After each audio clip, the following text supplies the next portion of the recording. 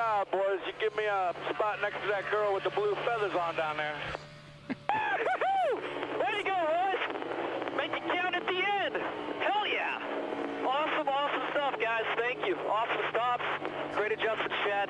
Appreciate it, buddy.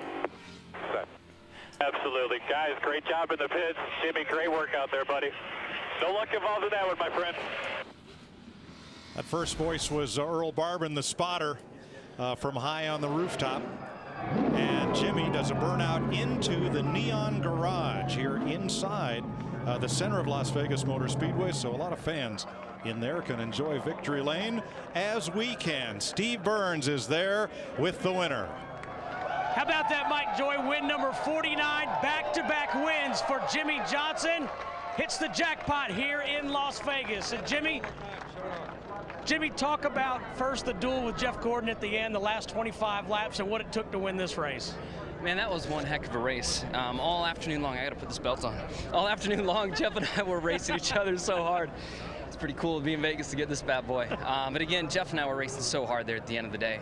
I wasn't sure if I was going to get away from him once I got by him, and I did, and I was able to get out and away from him, and everything worked well. But great day in the pits, great day on track. We have a lot of store managers here from Lowe's. Big sales conference going on this week, which is going to be a lot of fun. I'll stick around and see them Tuesday. But just so proud of this Lowe's race team and everything we're doing in these Chevys. All right, congratulations, Jimmy. Thank you. Let's go back to Mike Joy. Thanks, Steve. That's the 5th win here for Hendrick Motorsports. It was a Jeff Gordon day right until the end. Chad Knaus's call. There's Rick Hendrick and Jimmy's wife Shani celebrating with the winner. It was all Jeff Gordon's day until one decision, one late pit stop. You got to know that Jeff Gordon, the whole time that 48 car was sitting back there lurking in the back, and he was sitting there wondering, is this guy got anything left or not? And am I going to be able to hold him off if he does? But those 4 tires, Larry, I think that was the key. Yeah, and by no means did we say that the call Steve Letarte made was a bad call. No. With having 15 laps on those tires, the thing that Darrell and I were the most concerned with is the 34 you were going to have to run to the end. Did we not get another caution? That certainly made the difference. How about Jeff Gordon, though? Leads the most laps, but he's denied at the end. You know, Kevin Harvick gets right up there with him. And Harvick, I mean, you talk about a fellow who is racing and point chasing. Harvick's had a couple of really great races put together here. Yeah, you just have to be so impressed. Not with just the 48 car, but that Childress group has what a turnaround. And here you got Harv. He's leading the points right now. That's going to be the guy that's going to give Jimmy Johnson a fit as they go down the road to the chase. And 1 year ago, I think we're all saying, is Joey Logano going to make it in Sprint Cup? And yes. I think he's leading the Joe Gibbs Brigade with another solid finish, well up in the points after finishing 5th last week. Yeah, and what's wrong with those Childress cars? Nothing this year anymore. We're going to pack our bags and our chips. We're headed for Atlanta. Let's go to Chris and Jeff. Cha-ching. All right, thanks you guys. It was a fun finish here in Las Vegas from going west toward Atlanta.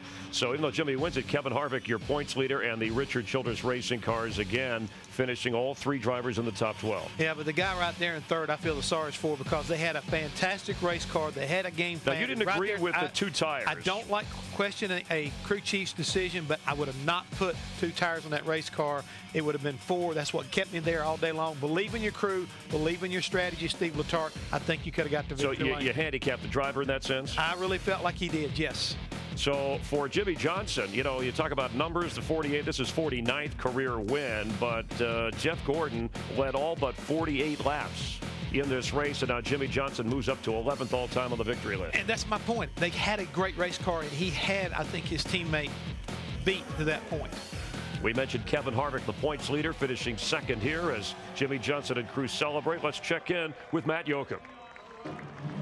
What a weekend for Kevin Harvick. A victory lane appearance on Saturday. Almost got there on Sunday, a 1st and 2nd. But was the biggest move for you the call from pit road, no tires in the middle of the race? Yeah, I just got to thank all these Pennzoil Ultra guys, and Gil made a great call in the middle of the race to get us track position.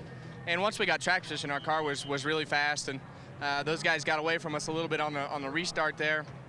Kind of like they did last week. We just needed a complete run, but all in all, to come from where we started, and I got us behind on Friday, got us back in the field in qualifying, and we're able to rebound from that. Those are things that we couldn't do over the past couple years. So just proud of all my guys and looking forward to keep going to Atlanta. A great West Coast swing for Kevin Harvick, 2nd in California, 2nd here in Las Vegas. Joey Logano, I'm going to read this quote to you. Mark Martin in 2008 said, "I am absolutely 100% positive that you, can be one of the greatest drivers that ever raced in NASCAR." 5th last week, 6th this week. You are making progress. Progress for sure. I'm so pumped up about it to get good 2 top 10 finishes in a row with the Home Depot Toyota. I'm really pumped up about it.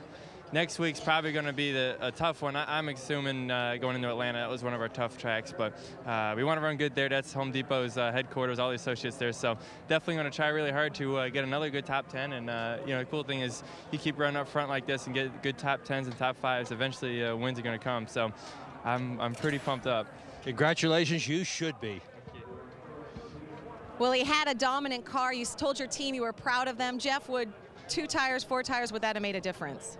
Yeah, I think we just thought more guys were going to take 2 tires, and had more guys taking 2 tires, I think we could have got them on 4 tires. We had the car, and that's what makes leading so tough sometimes. It's real tough to make the right decision, and that 48 bunch is so strong. You don't want to give them 4 tires and only be 1 or 2 positions behind you. We fought them off as long as we could, but I'm so proud of this DuPont Pepsi Max team.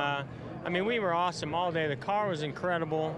The pit stops were awesome. And Steve called a great race all day. And I know he's beating himself up over that 2-tire stop. But, a few more guys took 2. And I think we would have been all set. When you're in Vegas, 24 is always a good bet.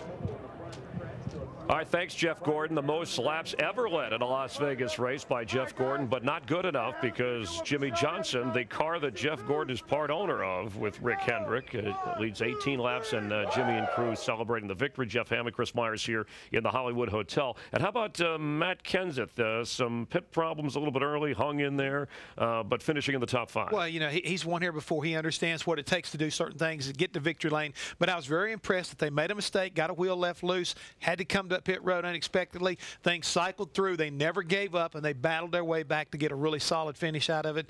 It's good to see him and Todd Parrott getting along this well early in the season. Yeah, but for Jimmy Johnson, the 2009 Athlete of the Year, first time a NASCAR driver got that award, and he's off to a speedy start in 2010 with his wife and expecting a child. But the decisions made and the feedback communication between he and Chad Knaus, even when rivaling a teammate, once again on target, a 2nd straight win.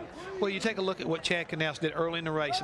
Jimmy was getting frustrated because of a restart. What does he do? He comes on the radio, tells him to calm down. Jimmy says, "I need to vent." That's what a crew chief is there for. Let him vent to me. Everything comes through me. I'll filter it. I'll either get him jacked up or I'll calm him down, send him on his way, and he wins the race. And we heard a difference with Dale Earnhardt Jr. and Lance McGrew, the communication. Everybody handles the situation a little different, just like I handle it with you, like I handle it with Walter. Yeah, that we're both trouble. I know that. We have more to come from Victory Lane. We're live in Las Vegas. Jimmy the winner.